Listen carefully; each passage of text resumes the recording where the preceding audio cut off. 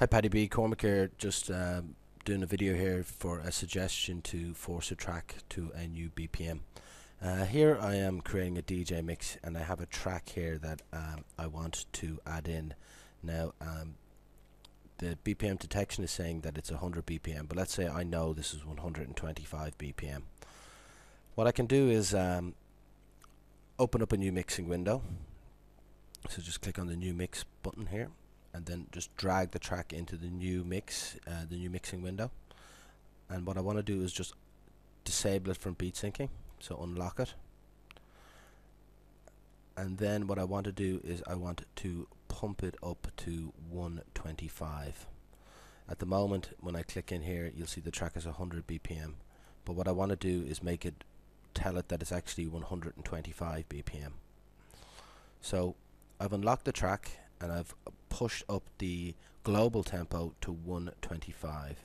Now I'll export this, so I can pick, MP3 at 320 by 320 kbps, which is high quality. But what I'll probably do is I can actually do FLAC, which is completely lossless, so you won't lose any quality of the track. Or you could do a WAV, which is fairly much uncompressed audio, so you're not going to lose any quality. So let's say I'll select WAV and then I'll say new track at 125 BPM, and what I'll do is I'll just click save on that. So then the track is rendered very quickly, and then here it's highlighted in the media browser that it's at new track at 125 BPM. And if I click on the properties there, you'll see now that it is finding this track at 125 BPM. So then I can just tab into my open mix, drag it in,